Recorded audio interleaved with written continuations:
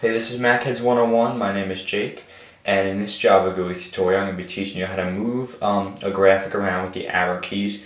In this case, it's just going to be a simple oval, which is what I'm going to be using for the next couple of tutorials, just because it's easy. And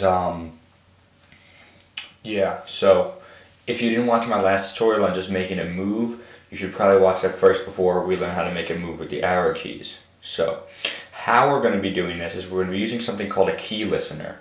And the action listener had one method that it implements, and the key listener has three, so it can detect when a key is pressed, released, or typed. And so we're going to make four methods, an up, down, left, and right, and those are going to change the x and y velocities accordingly so that it will move up, down, left, or right. And we're going to make the key listener detect, like let's say if the up key is pressed, to call the up method. So that's how we're going to be doing this. And you see all my imports, javax.swing, asterisk, awt, asterisk, awt.event, awt.geom. So I'm just going to minimize those. Alright. The first thing we want to do is implement two things. And we're going to implement the action listener because we're going to be using a timer, and the key listener because we're going to be using key listener like I just said before. So now in here we're going to make two things. One is our timer, timer t equals new timer, and every 5 seconds it's going to call that action listener, and it's going to make some doubles, which are going to be x, y, velocity x, velocity y, which are going to be the x and y locations, and I'm going to set everything to 0 initially, so it'll just be in the top left corner, just kind of chilling there. Next I'm going to make a constructor, so public second, and in here I'm going to start the timer, t.start, and add key listener this, which means add this key listener to this to this JPanel. It's extending. Next, set focusable true, which means it sets the focus to this, which just allows us to really use the key listener, and set focus traversal keys enabled false. And what that means is like there's some keys that act like bizarre, like the tab key and things, and this is just going to make them act normal by setting focus traversal keys enabled to false. Next, we're going to make the paint component method, which allows us to draw graphics on the screen. I went over all this before, so I'm not really going to go over it now. Alright, so super.paint component G graphics 2D G2 equals graphics G. And now we're just going to G2.fill new ellipse 2D.double, and I'm going to put an x, y, and I'll make it 40 by 40. So that's going to draw it to the x and y coordinates, okay? So now, public void action performed, action event e. And in here I'm going to repaint so I can redraw this at when the x and y values become new coordinates, and change them, and y plus equals velocity y. And now it's from my last tutorial. That just basically changes the x coordinates and the y coordinates by adding to them, and then it redraws it at the new coordinates. This is what repaint does. So it's going to do this every 5 milliseconds. Next, public void up.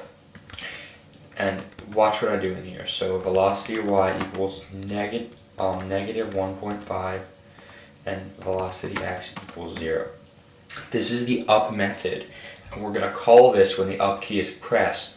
And so x velocity will be 0, so it's not going to move left or right, and the y velocity is going to be negative 1.5, and that's because the values decrease as you go up. So if I'm decreasing this value, it will move up.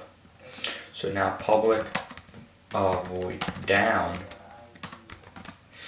velocity y equals regular 1.5 and velocity x equals 0.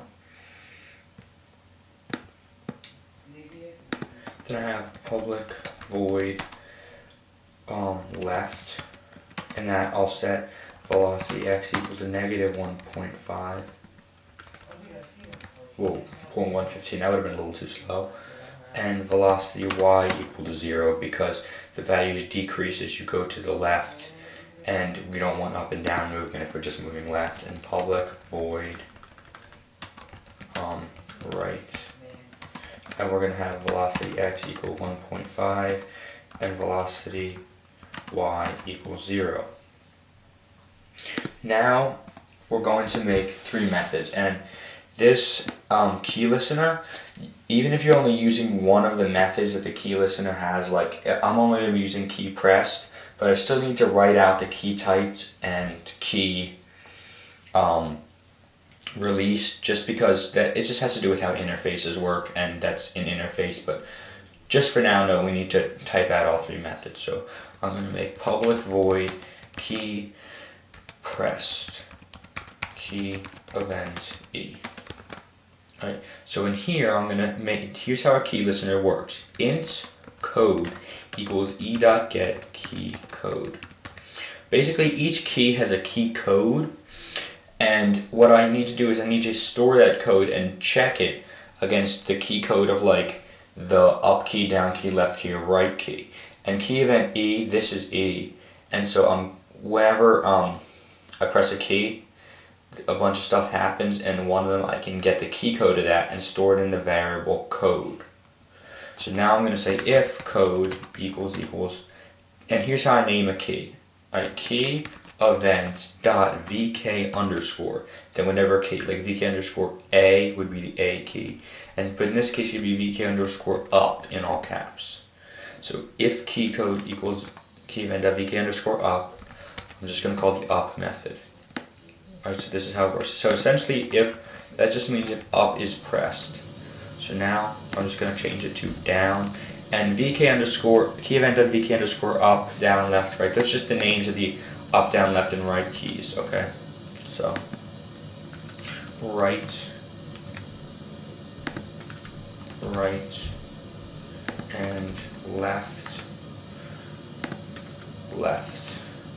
And I think that's all we have to do here. Let me just check. Oh yeah, I have to implement those other public void key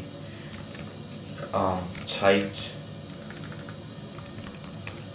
key event e, and I'm not going to put anything in there, so I'm just going to do it like this. And public void key released key event e. Alright, so now that we have all we need, I'm just going to make our window. So JFrame f equals new JFrame second s equals new second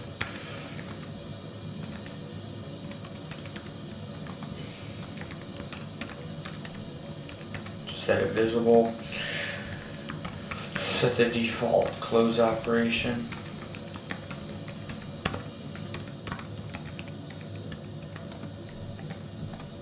and I'll set the size to 800 by 600. Alright, so now we're gonna run this.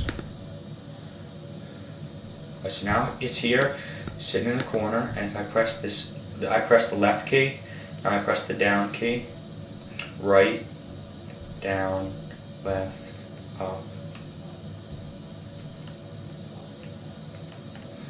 And it went off screen just because I didn't make a method to keep it from going off screen.